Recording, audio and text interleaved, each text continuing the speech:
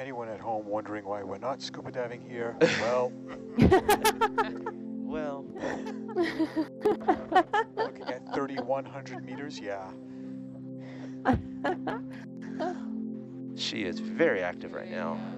The mantle's kind of the other direction too. That's why I was curious. Yeah, you want to zoom in on that? She might be laying her eggs. It's possible. Really? Well, she's not in that upside down posture. She's very active. I have to say that the shimmering makes it a little hard to see what she's doing. Yeah, I know. It's kind of a catch-22, right? Yeah, can we turn down the shimmer a little bit? No. Yeah, Samantha, can you call that in? Yeah, Roger. Hot water, turn it off, please. No, she's moving one. She's moving an egg. She has one in her arm. I think this might be the first time we've seen the one actually actively cementing her eggs to the rock. So they have something similar to a salivary gland. They produce this oviducal cement, and it's like an underwater cement. And they can attach the stalk of the egg directly to the rock. And the fact that she's not in the inverted position, her mouth is down, and that we just saw her carry an egg. And what's the difference between the optode and the temp probe? The temperature probe on Herc is just that. It's just temperature. It's a big metal wand.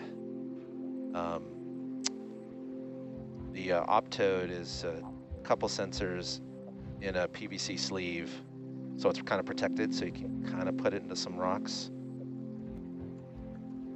So it's still climbing. So right now it's 6.58, 6.64 max. 6.67. Is that correct? That's what I'm saying, yeah. Yeah, here on the ship we're up to 6.8. I'm reading the right graph. 6.9. Yeah, still going up a little bit. Yeah, we're going to keep it in here until it flattens out and stabilizes. And so just for people watching at home, we are 2 miles deep in the ocean, and it is near freezing here. So freezing is 0 degrees Celsius, and we were at about 1.7 to 1.8 degrees Celsius for just ambient bottom water, and we're already over 7 degrees Celsius. So we've already had a almost 6-degree jump. Balmy 7 degrees. That's a balmy 7. That's still very cold for us, but it is a hot tub for the octopus. That's for sure. The warmest reading we've gotten at the garden was 10.4. That one octopus on the right, its mantle is shaped much like the alien in Aliens. That oblong kind of. Now we're really starting to It's late.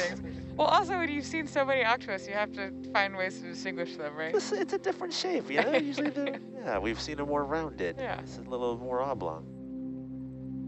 The two octopus in the upper part of the screen were interacting there for at least a second. Yeah. And every now and then we see an octopus like the one you're seeing here that isn't in that brooding posture. And when we can, sometimes we try and look closely at the structure of the arms, because a male octopus has a third arm that looks different than a female. Sometimes those octopus that aren't in the brooding posture are males, but sometimes they're females. Yeah. Okay.